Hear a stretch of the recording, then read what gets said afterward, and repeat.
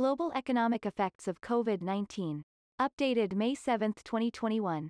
In the year since the COVID-19 outbreak was first diagnosed, it has spread to over 200 countries and all U.S. states.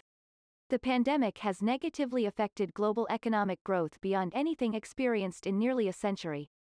Estimates so far indicate the virus reduced global economic growth to an annualized rate of -4.5% to -6.0% in 2020, with a partial recovery of 2.5% to 5.2% projected for 2021.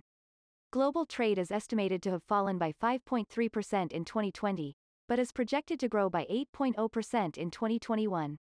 According to a consensus of forecasts, the economic downturn in 2020 was not as negative as initially estimated, due, at least in part, to the fiscal and monetary policies governments adopted in 2020.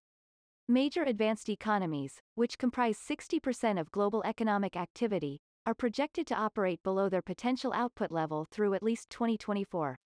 Compared with the synchronized nature of the global economic slowdown in the first half of 2020, the global economy has shown signs of a two-track recovery that began in the third quarter of 2020, with developed economies experiencing a nascent recovery and economic growth in developing economies lagging behind. A resurgence in infectious cases in Europe, the United States, Japan, Brazil, India, and various developing economies renewed calls for lockdowns and curfews and threatened to weaken or delay a potential sustained economic recovery into mid to late 2021. Developed economies are making strides in vaccinating growing shares of their populations, raising prospects of a recovery in those economies and, in turn, the broader global economy. However, a surge in diagnosed cases in large developing economies and resistance among some populations in developed economies to get vaccinated raise questions about the speed and the strength of an economic recovery over the near term.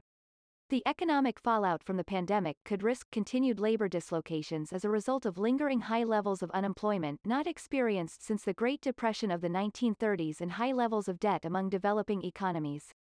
Job losses have been concentrated more intensively in the services sector, where workers have been unable to work off-site. The human costs in terms of lives lost will permanently affect global economic growth, in addition to the cost of rising levels of poverty, lives upended, careers derailed, and increased social unrest.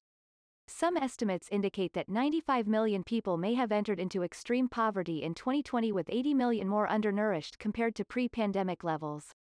In addition, some estimates indicate that global trade could fall by an annual amount of 9.0% or slightly less in 2020 as a result of the global economic downturn, exacting an especially heavy economic toll on trade-dependent developing and emerging economies.